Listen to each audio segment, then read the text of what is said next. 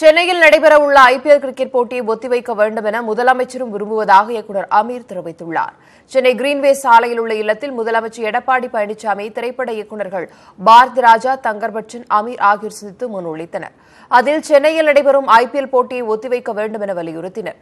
மேலும் கர்நாடகாவை சேர்ந்த சூரப்பாவை அண்ணா பல்கலைக்கழக துணைவேந்தராக ஆளுநர் நியமித்ததற்கு தங்களது கண்டனங்களையும் அவர்கள் தெரிவித்தனர். ஐபிஎல் கிரிக்கெட்டும் நம்ம சொல்லியிருக்கோம். அரசு தரப்புலேருந்து அமைச்சர் ஜெயக்குமார் அவர்கள் பேசியிருக்காங்க அப்படின்னு சொல்லி எங்கள் முன்னாடியே திரும்பவும் ஃபோனில் பேசினாங்க. அலைபேசியில் பேசி அதை தள்ளி வைக்கணும்னு நானும் விரும்புகிறேன். அதற்கு என்ன முயற்சி செய்ய முடியுமோ அவ்வளோதான் நான் செய்ய முடியும்னு சொல்லிட்டு அதுக்கான விளக்கம் கொடுத்தாங்க.